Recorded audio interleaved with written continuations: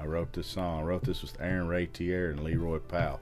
So Leroy Powell played guitar on the record, and Aaron Ratier writes over with Dave Cobb and all them. He's one of the writers. He's a Kentucky boy. He's from the same town I'm from, so that worked out great. But we got this idea from a sticker that was on a refrigerator for the Dixie Brewing Company, and that somehow that inspired us to write this song, and so we just started writing, and we were telling stories about, you know, being traveling and playing music, and some experiences we had traveling and playing music.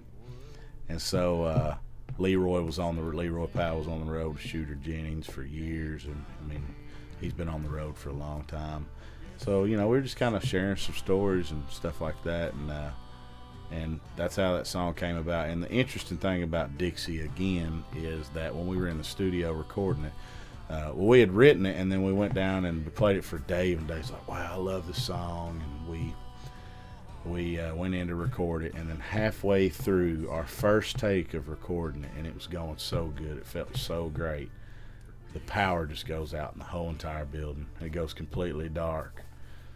Yeah, so it's completely pitch black in this soundproof, light-proof recording studio, where there's expensive guitars scattered everywhere, expensive equipment. You're talking about ridiculous amounts of music equipment everywhere.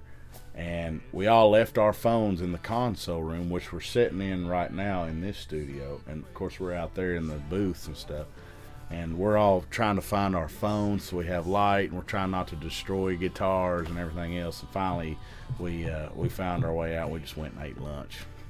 When we came back, the power was back on. Finished it. Turned out great.